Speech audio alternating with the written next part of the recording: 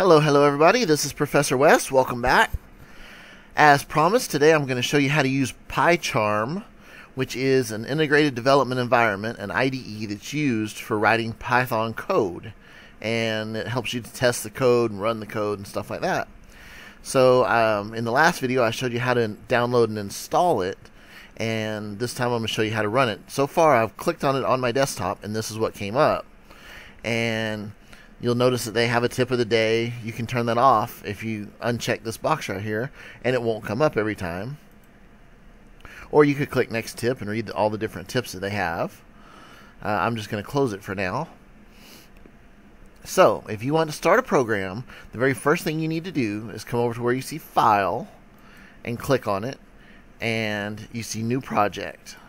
A project is like a whole encompassing thing, and your actual program will be part of the project. So we start with a whole new project and then we add what we need into it.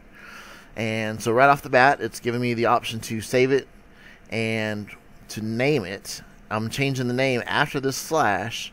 Right now it says Untitled. I don't want to call it Untitled, so I'm going to call it something like Hello World 01. Because that's typically the first program that you write, is the Hello World program whenever you're learning a new programming language. And so that's the first one I'm going to do here. So I've changed the name to Hello World 01 and left the rest, which you can change. This is the rest of it's going to tell it where to save the program, and you can change that if you want. I clicked OK or create, and now I come up with a couple options. How would you like to open the project? Would you like it in a new window, or would you like it in the current window, or would you like to add it to the current project? I don't want to add it to the current project because I want it to be a whole new project.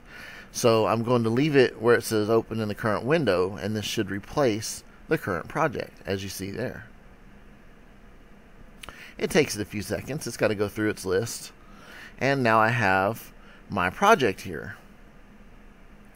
In the left window, you have several different options. You have the project that I just created, which is called Hello World 01. You have the external libraries. You have scratches and consoles. We'll get to all that later. And then in this other window over here, you see where it says Search Everywhere.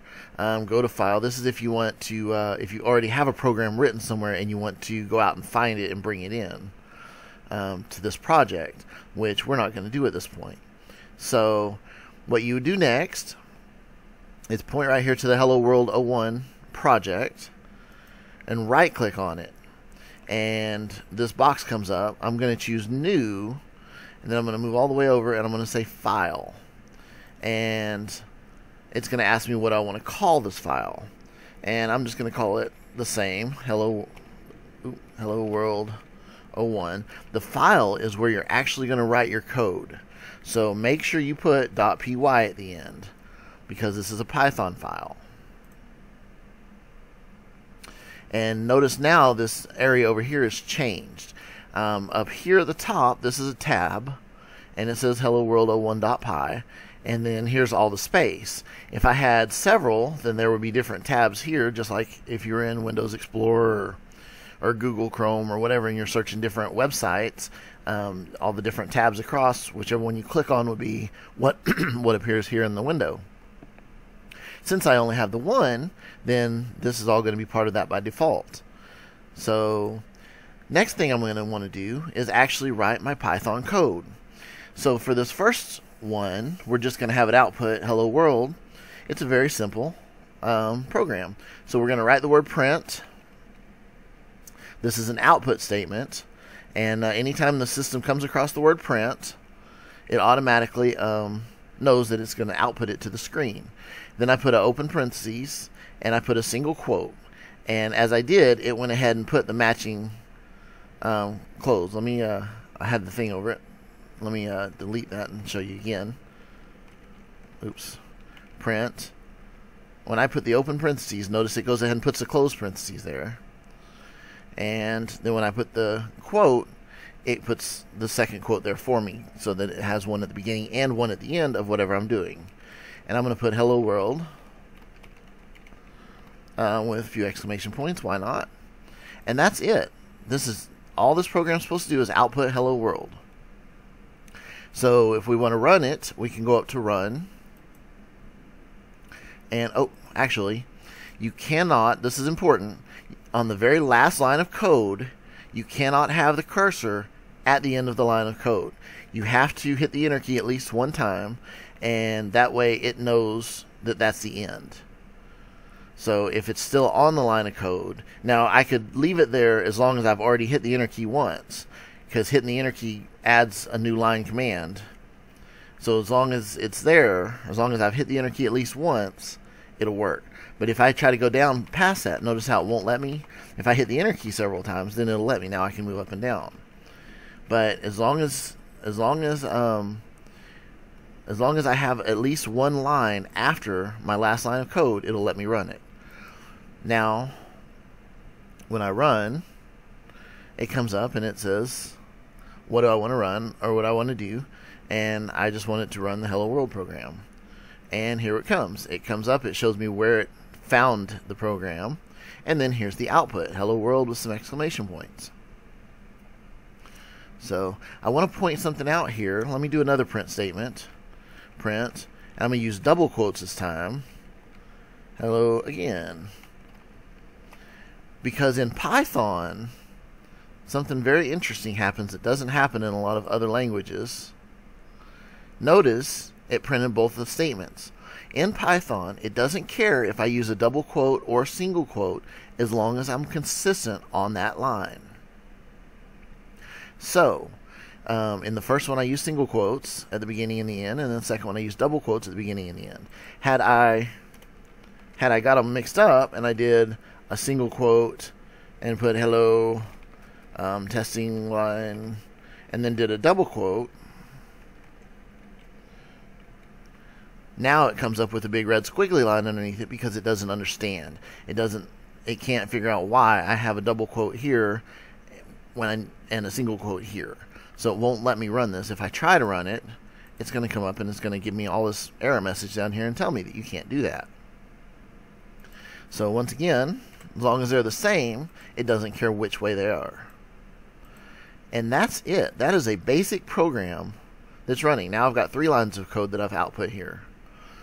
So now let's change it up just a little bit.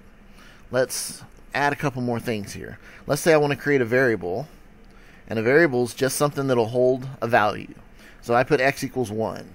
The computer now understands that anytime it sees just an x, that it's going to be an integer, which is a number, and have the value of 1.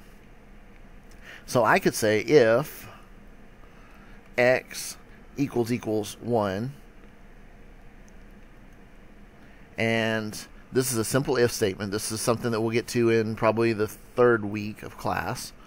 In the 2nd week, we'll have variables, and in the 3rd week, we'll have if statements. I just wanted to give you an idea of what the program would look like.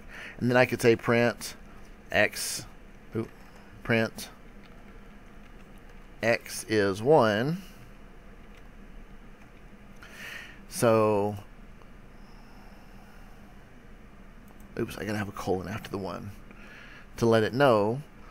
And now if I run it, and it says x is 1. If I change that so that x is not 1, let's say x is 2, but it's still going to test to see if x is 1, now when I run it, that line doesn't appear. So this is just basic programs. As I said, we'll get into more of this later. There's one other thing I wanted to mention, and that's a comment. Let's say I put a hashtag, which is a pound sign in programming, which is shift and the number 3, and then I could put this is meant to output some text. Oops. And notice I had to have a space after the hashtag.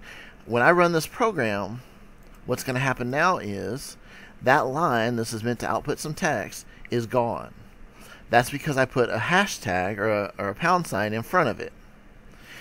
Anything after that on this line is a comment. So I could come here and I could do the same thing. More comments.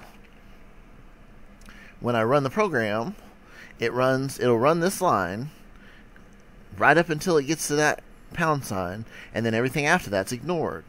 And we do this in the programming world so that we can leave ourselves tips or clues about what the code's doing, because sometimes code can be really complex. So it's like making a little note to yourself that, hey, this section's going to be doing this, well, this section's going to be doing that, and it'll help you as you go to remember, oh, what was I doing up there? Oh yeah, here's what I was doing, instead of having to try to figure it out by looking at the code. So these are the basics of a program, and I hope you've learned some stuff here. And make sure to check back, because I'm about to submit some more videos up, and we're going to get into some more of this Python programming. So for now, just play around with this stuff, have some fun with it, and see what you can do. And I'll check back. Don't forget to join my YouTube channel. Always happy to have people on there. And if you have any questions or comments, I always love to hear them, so let me know. And I'll see you in the next segment. All right, bye.